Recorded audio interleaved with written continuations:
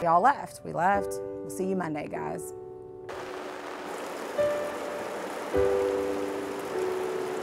And we started getting pictures.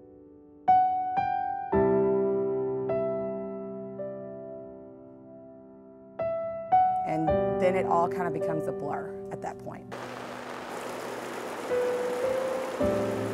And I was here on Sunday, just taking a look at the campus and the devastation.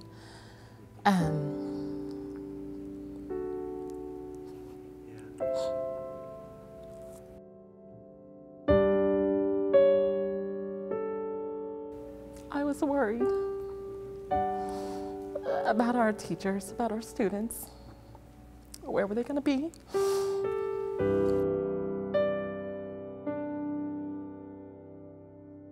One of the first places I went to see was the library. You know, you knew when you walked in it was going to be a total loss. So it was pretty empty, and then I cried. I'll just be completely honest, I cried. Out of about 15,000 books, I was able to save 800 books.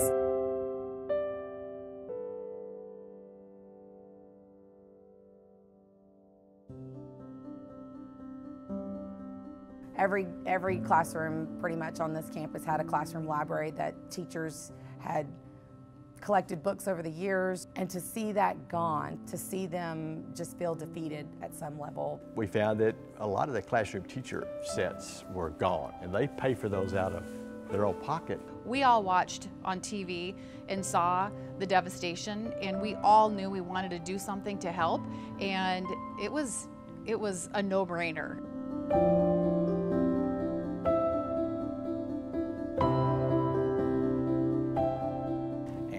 Our mission is to make sure we help every student discover the joy and power of reading. So it was a natural fit for our team.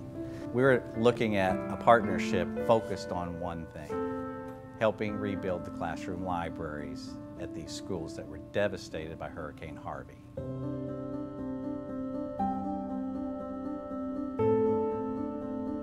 It's just the magic happened. What's exciting to me is that Life Touch and Scholastic are both companies where the bottom line is kids.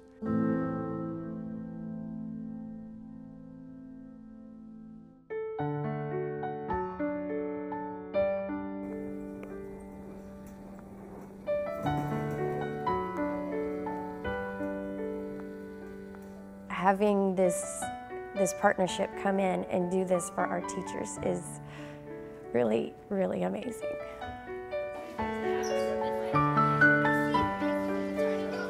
These kids, they deserve it. Clifford, the big red dog, is joining us today. Come on out, Clifford. I was a little speechless because I thought, well, why us? Why are we getting this? You know, but at the same time, I was so excited for that. Well, Principal Tran, on behalf of Life Touch and Scholastic, The books that Fulton Learning Center is receiving today, it's going to have an impact for years to come, not just this year. So I'm grateful for that. Today, after it was all over, and the books they're up front, and then there are also a bunch of books on the stage. One of the teachers walked up on stage, and she's looking at the books, and she looks around, and she's seeing none of her fellow teachers are up there with her, and so she turns around and she does like this. She's like, come on guys, come up and look. And it was just like the floodgates opened. They all ran up to the stage and they're pouring through these books, looking at them.